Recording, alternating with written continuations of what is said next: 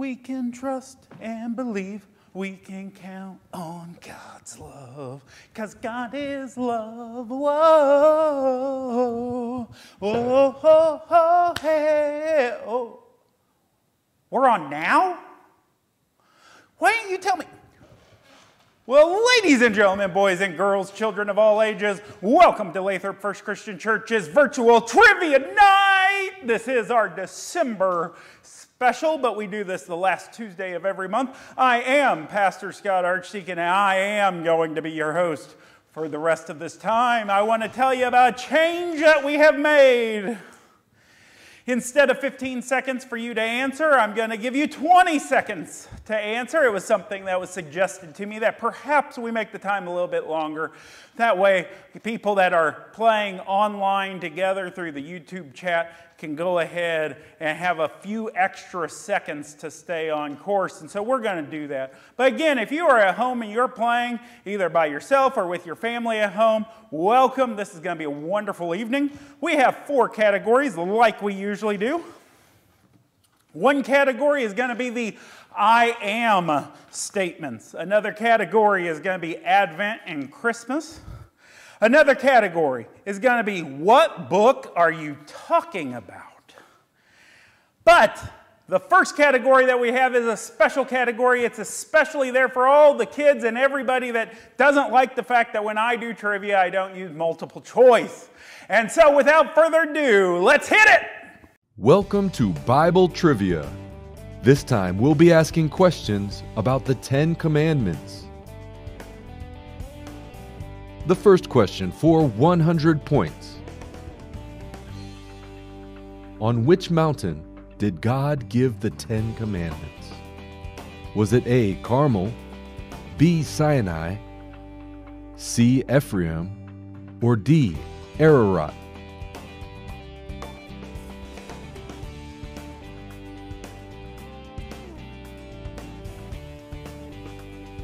The answer is B.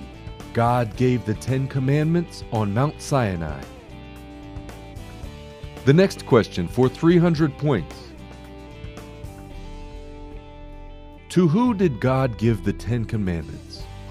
Was it A, Aaron, B, Joshua, C, Moses, or D, Abraham?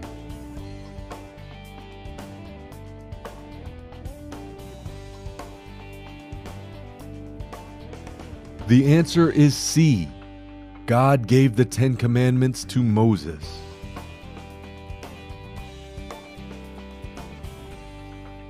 The next question for 1,734 points. On how many tablets of stone were the 10 Commandments written? Was it A, 1, B, 2, C, 3, or D, 4?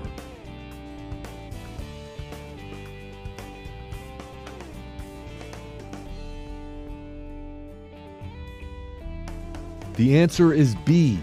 The 10 Commandments were written on 2 tablets of stone. The next question for 700 points. What does commandment number 1 say? Is it A, you shall not make an idol, B, you shall not lie, C, you shall have no other gods before me, or D, you shall not steal?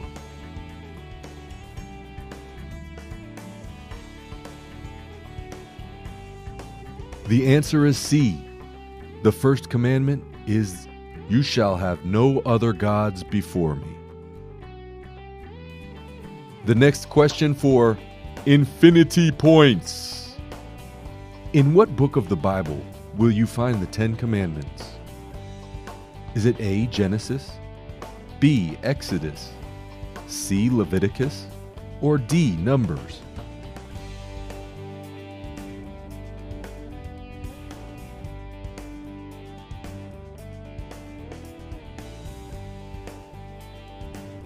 The answer is B.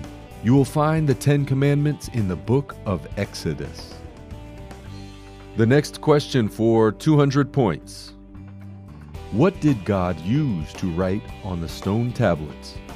Was it A, a finger, B, a rock, C, flowing water, or D, the wind?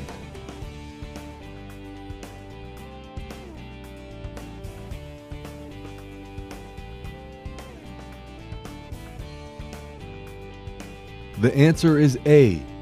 God used a finger to write on the stone tablets. The next question for so many points. How long was Moses gone from the people as he talked to God on the mountain and received the 10 Commandments? Was it A, 7 days, B, 40 days, C, 3 months, or D, 7 months?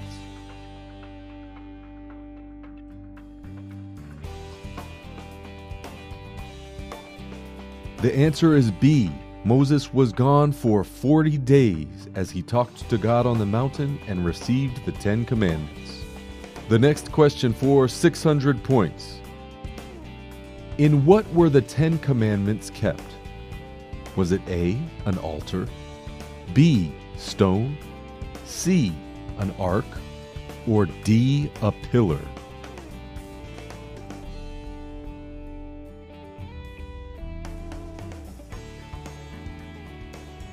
The answer is C.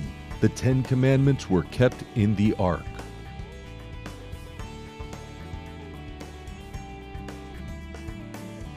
The next question for a total of 9 points. What does commandment number 9 tell us? Is it A, to never hurt anyone, B, to love and respect your mom and dad, C, to always tell the truth, or D, to love God more than you love anything else?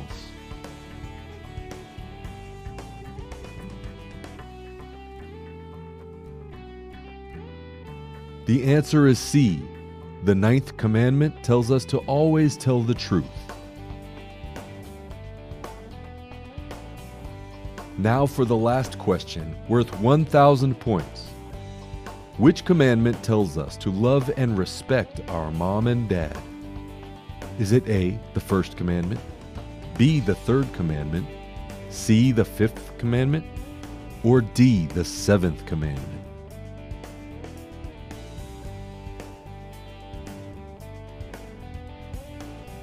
The answer is C. The 5th commandment tells us to love and respect our mom and dad.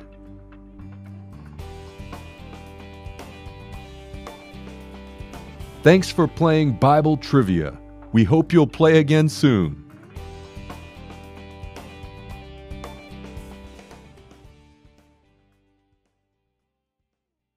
All right, welcome back. I hope you enjoyed that. I hope you learned something about the 10 Commandments, or it refreshed some stuff you'd already known. And cameraman, I really appreciate you giving me a heads up this time that we're on camera. Learn from that. Do more of that next time. All right, here we go. We get to the first category that we're going to do together. We're going to do the I am statements, and we're going to have 20 seconds to answer between each question. Here we go. Question number 1. We have 9 questions in each of these 3 categories. Question number 1 is this. Which of the 4 Gospels will you find Jesus using I am statements, where he essentially says, I am blank? 20 seconds. What gospel will you find the I am statements?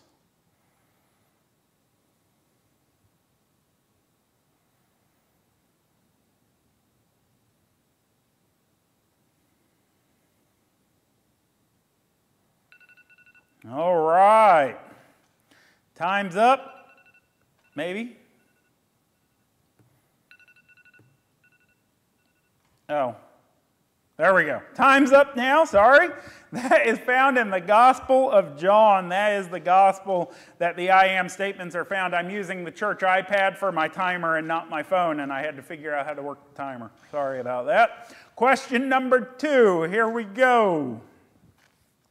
How many I am statements are there in the Gospel of John?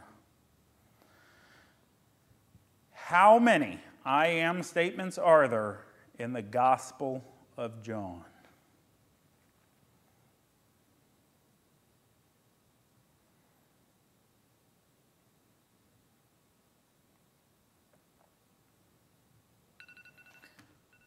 All right, the answer is 8. There are 8 I am statements in the Gospel of John. In fact, some people only count 7 of them. There's one that they don't count. It's the first one we did, if you was here for our sermon series, where Jesus says, before Abraham was, I am. Not everybody includes that because that's a different formula than what he uses for the other 7s, where he says, I am blank. I am blank. Here it says, before Abraham was, I am. And so some people will say 7, but during our sermon series, I always said 8 because I count that one. All right, next question. Here we go. When Jesus says, I am, he is using the covenantal name of God that is Yahweh. Yahweh is a Hebraic or Hebrew name meaning I am what I am, or I am who I am, or I am who is. Now, since most of us, we don't read Hebrew, when Yahweh is translated into English translations of the Bible, how can we tell the covenantal name Yahweh is used and not just some other name for God? What do translations use to signify the name Yahweh is being used instead of just God or something like that?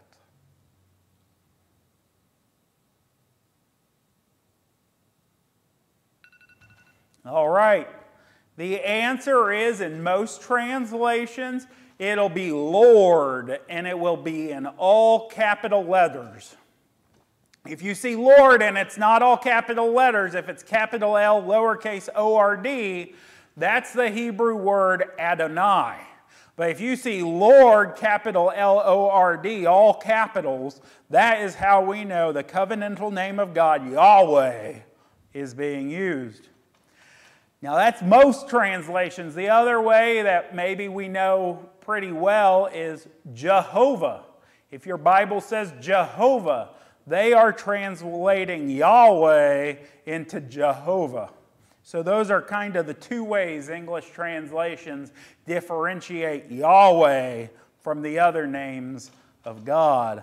All right, next question. Here we go. In John chapter 6, Jesus references manna sent from heaven. And he references this in relation to one of the I am statements. What I am statement did Jesus use related to manna in the wilderness? When Jesus references manna, what I am statement is he using?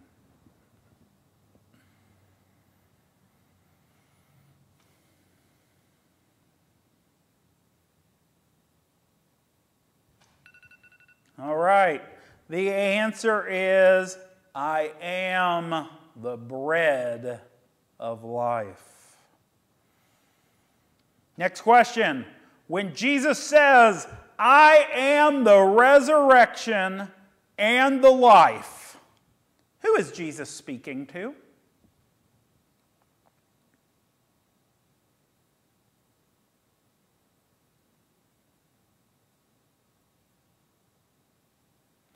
When Jesus says, I am the resurrection and the life, who is Jesus speaking to?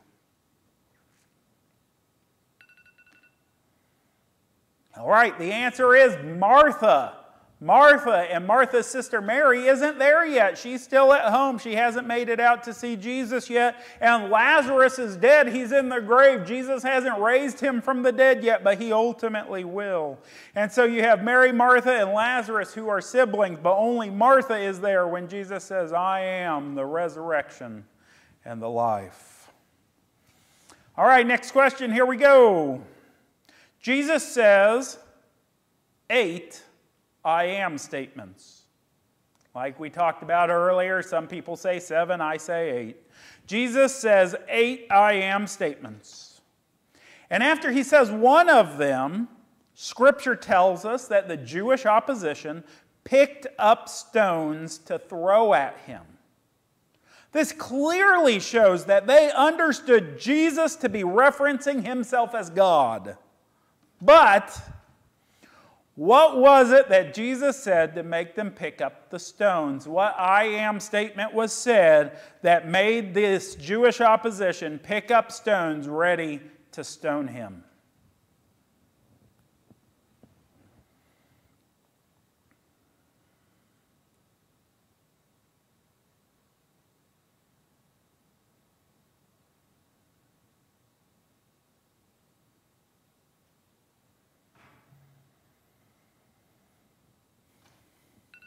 All right, if you are only referencing the sermons that we did, you'd have to think back like 11 weeks ago to John chapter 8, verse 58, where Jesus says, "Truly I tell you, before Abraham was, I am."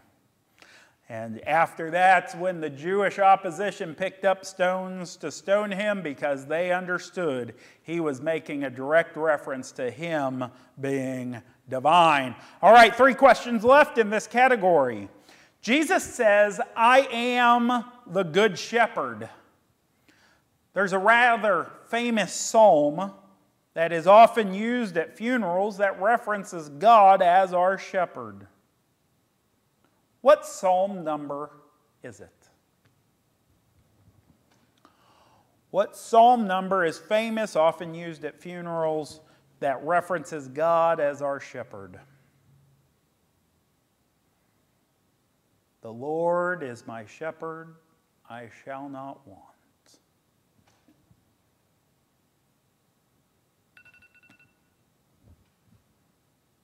It's Psalm 23. Psalm 23. All right, here we go. 2 of the I am statements that Jesus uses are pretty intertwined. He says, "I am this," and then he says, "I am that," and then he references the first I am and things like that. So it's intertwined. Now for our sermons, we separated them out, but in the text they're intertwined and they kind of go back and forth a little bit. What are those 2 different I am statements that Jesus intertwines together?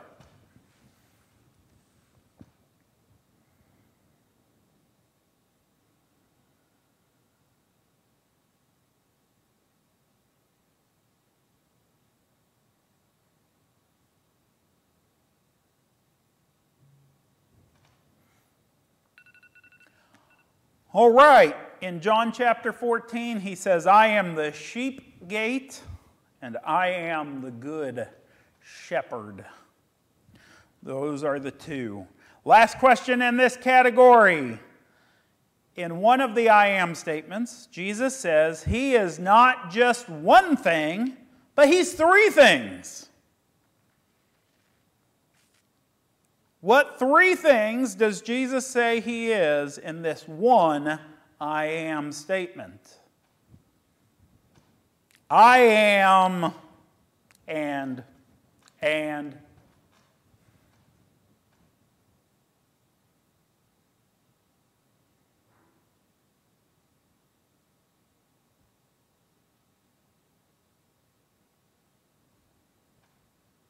All right, I am the way and the truth and the life. All right, next category, we're entering into Advent and Christmas. In fact, we're actually just exiting Advent and Christmas. Pastor joke, sorry. But this category is Advent and Christmas. We just ended the Advent and Christmas season, and so I thought this would be a good way to reflect. The first 4 questions are more about church history and traditional services and things like that. And then the last 5 are really about Bible trivia. So here we go. Each year leading up to Christmas, we celebrate Advent. What does Advent mean?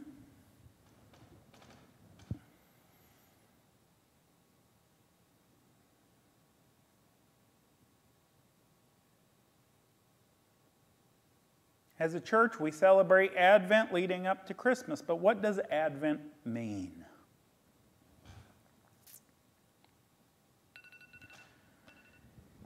It means the coming of someone or the coming of something important. And so during Advent, we are awaiting the coming of Christ being born on Christmas morning. Okay, question number 2. How many Sundays are there in the season of Advent? How many Sundays are there in the season of Advent?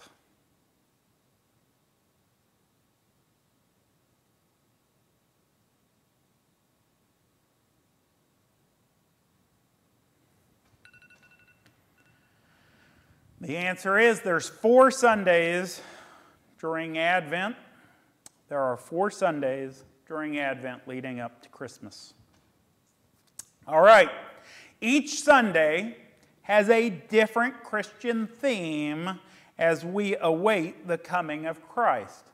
Now, there's a few different ways that they do these themes, but there's a very traditional way. It's the way we do it here. What are the 4 themes that lead up to Christmas, the 4 themes of Advent?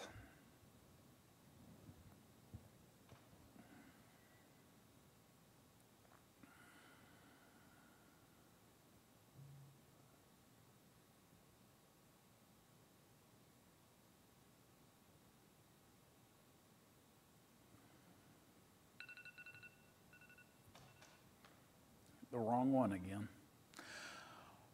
The 4 themes are hope, peace, joy, and love. All right, but on our Advent wreath, there is a 5th candle. It does not get lit until Christmas Eve, or perhaps depending on your tradition in your church, maybe it doesn't get lit until Christmas Day. But regardless, maybe Christmas Eve, maybe Christmas Day, there's a 5th candle that gets lit. What is the name of that candle?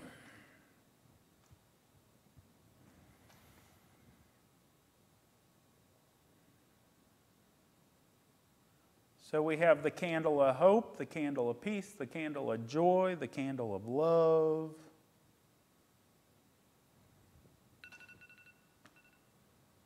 And we have the Christ candle. It's the white candle, usually in the middle of the Advent wreath. That is the Christ candle. All right, here we go.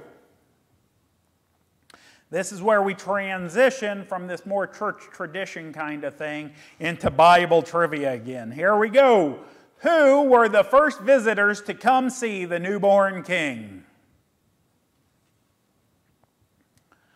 Who were the first visitors to come see the newborn king?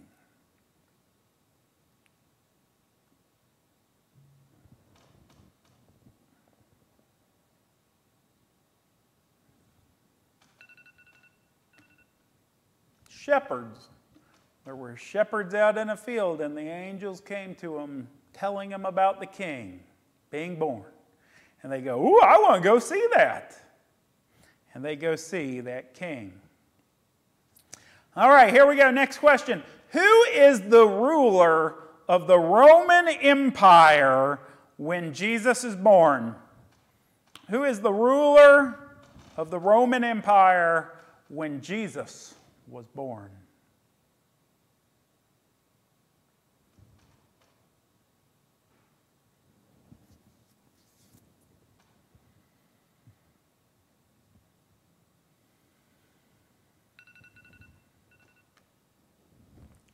Luke chapter 2, verse 1 tells us it was Caesar Augustus. Some people might have said Herod the Great, but he was actually the ruler of Judea, which is just a much smaller portion inside all of the Roman Empire. And so it wasn't Herod, it was Caesar Augustus. All right, now here we go. In Luke chapter 1, verse 27, it tells us that Joseph, Jesus' earthly dad, is a descendant of this famous Old Testament individual. And so in Luke chapter 1, verse 27, who does it say Joseph is a descendant of?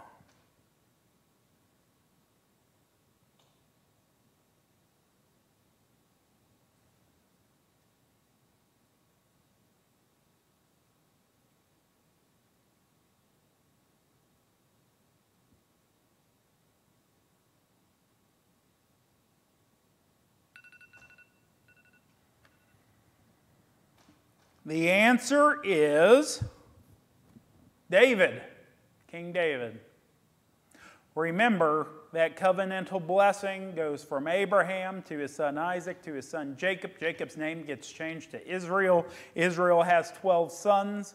Through that, the blessing goes to Judah. Through the line of Judah, you have King David, and from the line of King David, you have Jesus the Christ. And so there in Luke chapter 1, verse 27, it attaches Joseph's lineage with that of King David. Well, we're speaking of Joseph, though, oftentimes overlooked in the Christmas narrative a lot of times. Joseph was living in this specific town before leaving to go get counted for the census. What town was that he was living in before going to go for the census? What was that town's name?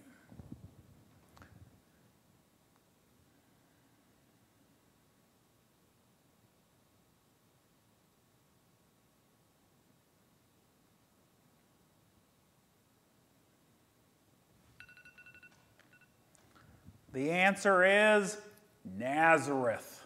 Joseph left Nazareth to go get counted. So now here's the next question. What town was Jesus born in?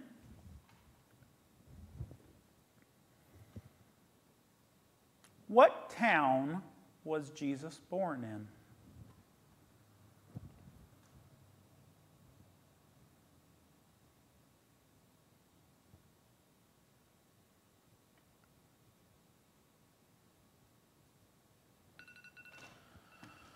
The answer is Jesus was born in the town of the house of bread. Who got it right? He was born in Bethlehem, and Bethlehem means house of bread. And so Jesus was born in Bethlehem. Last category for the night. I hope everybody's having a good time. I know I always enjoy this, sitting around with my family as we do this. This category is called, What Book Are You Talking About? These questions are ones that maybe would help if you were one of those that really like doing Bible drills, maybe, where someone called out a passage and you had to flip through and hurriedly find it as fast as you could. Or someone says something and they want you to tell, well, where would you find that in the Bible? Things like that. So this might be more challenging. That's why I saved it until the end. I didn't want to discourage you all too fast. So here we go. What is the fifth book of the Bible called? What is the fifth book of the Bible called?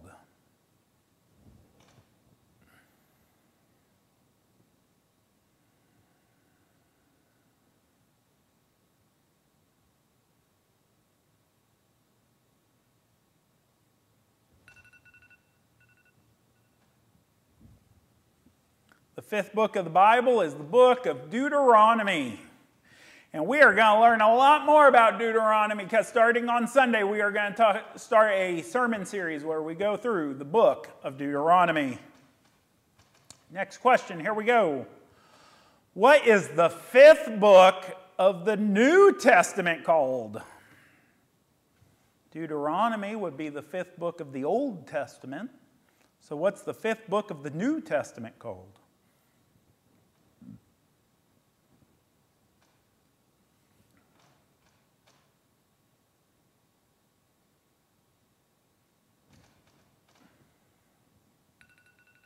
All right.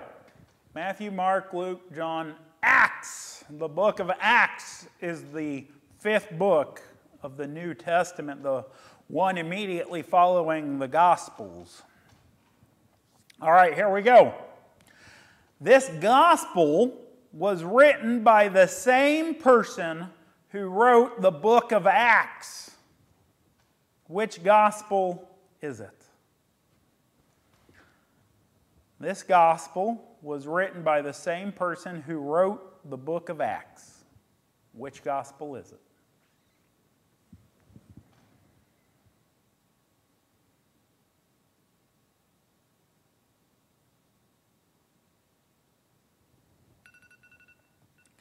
All right, it's the Gospel of Luke. Luke and Acts are written by the same person. We've had that before. All right, here we go. The Apostle John records the only apocalyptic book in the New Testament, a book about the end times. What book is that? The Apostle John records the only apocalyptic book in the New Testament. What is the name of that book?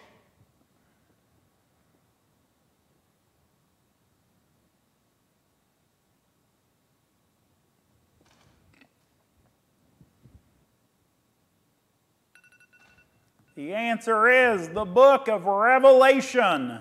If you put an S at the end of Revelation to make it Revelations, you're wrong. There's no S. It's the book of Revelation. And if I was grading a paper, I'd be taking off points if you put an S at the end of that. All right, next question. Here we go. This is the first book of the major prophets in our Bible. If we look at the major and minor prophets, that encompasses the prophets. This is the very first book of that. So the very first major prophet or the very first book of prophecy.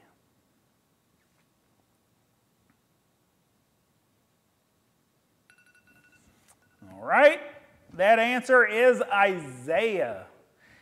Isaiah, Jeremiah, who wrote Lamentations, Ezekiel, Daniel, Hosea, Joel, Amos. See, I'm not doing my tune. Isaiah. Oh, I can't believe this.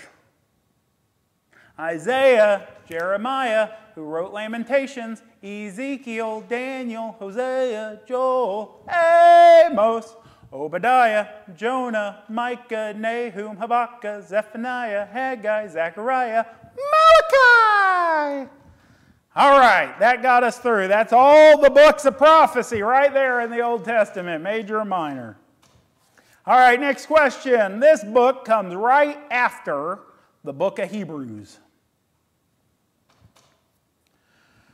This book comes right after the book of Hebrews.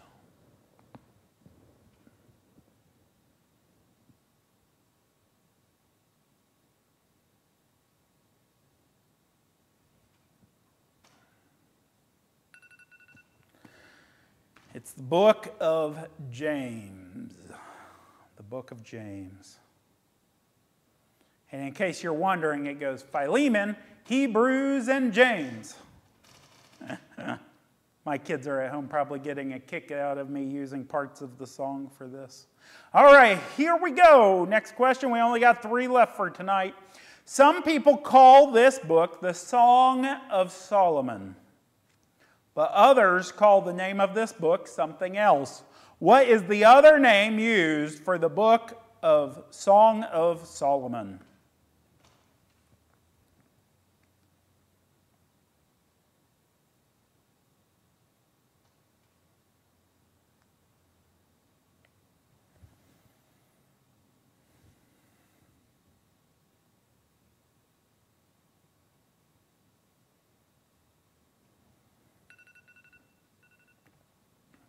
All right, the answer is Song of Songs. So Song of Solomon, Song of Songs, and if you go a little bit further out, some people call it the Canticle of Canticles.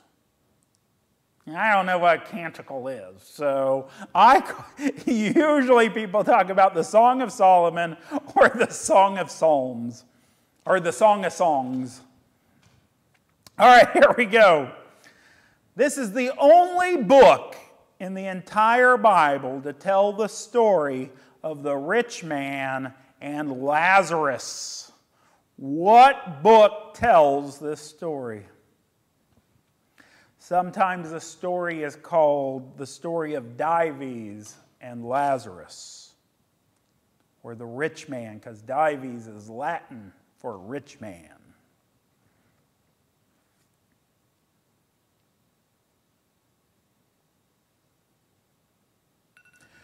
Dives and Lazarus is found in the Gospel of Luke, and only in the Gospel of Luke.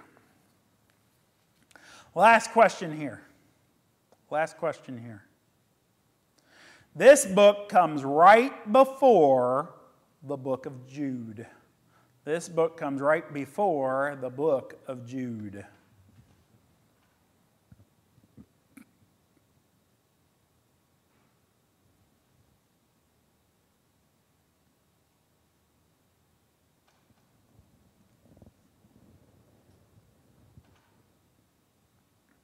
This book comes right before the book of Jude. 1 Peter, 2 Peter, 1 John, 2 John, and 3 John. Jude, Revelation. Hey, 3 John comes right before the book of Jude. What is that? I'm not doing the whole song for the entire book of the Bible. Really? You think somebody wants to hear me try to do that? This is going to be like when I tried to do the 10 Commandments and couldn't get number 9.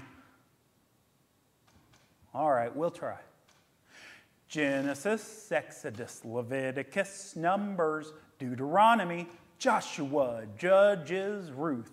1 Samuel, 2 Samuel, 1 Kings, 2 Kings, 1 Chronicles, 2 Chronicles, Ezra, Nehemiah, Esther, Job, Psalms, Proverbs, Ecclesiastes, Song of Solomon, Isaiah, Jeremiah, who wrote Lamentations, Ezekiel, Daniel, Hosea, Joel, Amos, Obadiah, Jonah, Micah, Nahum, Habakkuk, Zephaniah, Haggai, Zechariah, Malachi, Matthew, Mark, Luke, John, Acts, Romans, 1 Corinthians, 2 Corinthians, Galatians, Ephesians, Philippians, Colossians, 1 Thessalonians, 2 Thessalonians, 1 Timothy, 2 Timothy, Titus, Philemon, Hebrews, and James, 1 Peter, 2 Peter, 1 John, 2 John, and 3 John,